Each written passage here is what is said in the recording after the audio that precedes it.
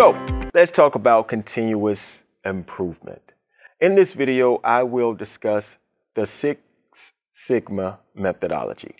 So what is Six Sigma?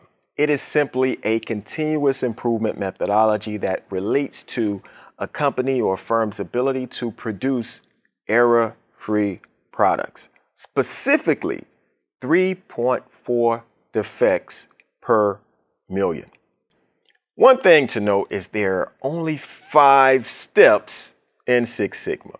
Those 5 steps are define, measure, analyze, improve, and control.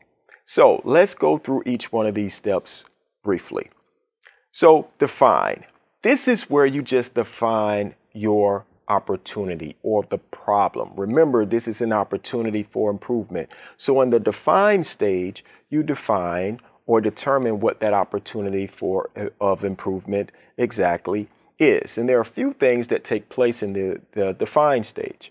We have the creation of the project charter, and this is just the scope of the project that includes the problem statement, the time frame, any boundaries, team members, and responsibilities. The project charter is really the guide for the project. And then we have what we call the voice of the customer. Again, we always keeping the customer front and center when it comes to quality and continuous improvement. So the voice of the customer is just feedback from the customer that we're considering when trying to determine or solve this quality problem. And then we have what we call value stream mapping. I talk about in Just in Time that value stream mapping is when we map out a process to determine where our value added activities are and our non-value added activities, with the hopes of improving that process so that we can eliminate most of those non-value added activities. So again, in the define stage, you have the project charter, the voice of the customer, and the creation of the value stream map so you can look at the entire process. Let's look at a real quick example. So let's say that you arrive to work 30 minutes late every day, and you would like to determine how you can get to work on time. You get there every day at 8:30, you have to be there at 8 o'clock, right? So let's define the problem. You're late for work. Let's say you get up at 6 a.m., but you take a 1-hour shower. That's a long shower, right? You take a 1-hour shower. And then you're able to leave the house at 7 a.m. It takes you 30 minutes to get to work. But you like to stop and get coffee, and that takes you about 45 minutes to stop and get coffee. So now you leave the house at 7, it's 7:45 for you to get coffee, and you still have to get to work by 8 o'clock. But not only do you do that, you stop by and see your boo every morning. Yeah, you stop to see your loved one, your boo thing. And because of that, you're arriving at work at 8:30 instead of 8 o'clock. So we can take this process and we can use it as an opportunity for improvement by just examining how things are done. And then from there, we move to the measure stage. Remember, define to measure.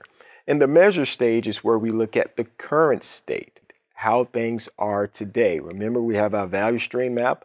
This is where we populate some data and we start putting things in that map saying, this is how long this takes. This is a value added activity, a non-value added activity, right? So we move into the measure stage. We take our value stream map that we just created of the process in which or how you do things, and we identify value added and non-value added activities, right? Even though you're stopping to see your boo, that can be a value add, as well as the coffee.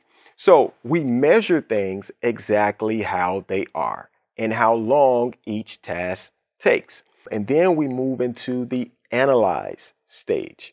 And when we look at the analyze stage, we begin to determine this is where we actually use statistical process control. We use charts and diagrams to visualize these measurements and the frequency of the problems or defects. This is where your scatter plot, your Pareto chart, a histogram, or your run charts go into play. The main objective in the analysis phase is to determine the root cause of variations in the process, right? The quality problem. What is the root cause in the quality problem? So when we look at your shower, we're like, okay, you're getting up at 6. Why are you taking an hour shower, right? There's an opportunity for improvement. So maybe we can reduce that shower to 15 minutes and give you 45 minutes of your day back. This is when we move into the analyze stage though, right? We've identified everything. Now we're analyzing the value stream map. We're identifying where there's a value add, where there's non-value added activities. Maybe you don't have to stop to get coffee. You can make coffee at home right before you leave the house. That's another opportunity for improvement. So these are the opportunities that you see as far as improving this quality issue of getting to work on time. And then when we move to that improve stage, we look at those, we begin to address those root causes that are identified in the analysis phase. So, and we do this through simulation, or what we call design of experiments, or we even have what we call a Kaizen event. And a Kaizen event is just when we, again, put everything out on the table to determine where do we have an opportunity to improve. This is about addressing those root causes and eliminating those non-value added activities to create that new process going forward. We do all of that in the improve stage. So now that you've identified the root cause of the problem, that you're spending too much time in a few different areas in the analysis phase, and you created all your fancy charts or whatnot, you move to the improve stage. And then you test these things out maybe a day or two of work, where you shorten the amount of time you're with your boo. You make your coffee at home. You shorten the amount of time that you spend in the shower, and you only spend 15 minutes, and you see that you get to work at 7:30. Oh, now you're 30 minutes early, and you implemented Six Sigma. You defined, measured, analyzed, improved, and now you control. This is where we just maintain and standardize everything that we've changed, so that we have a visualization of what things will look like moving forward. So obviously we've improved in some capacity. Now you say, that worked. Let me document this process. I'm now going to take a 15-minute shower. I'm going to make my coffee at home, and then I can get to work 30 minutes early and finally possibly get that promotion that has been delayed because I can't get to work on time. That's frankly how Six Sigma works in the manufacturing facility. So think about Six Sigma and how you can apply it to your own life, because frankly, it does work that way. But before we close out, there's another thing I want to mention about Six Sigma, that there's a secondary methodology of Six Sigma called DMADV. Now, we just talked about DMAIC. Define, measure, analyze, improve, control. We have a secondary methodology, DMADV, that is specifically used for new products, and is called design for Six Sigma. So one is DMAIC, the other is DMADV.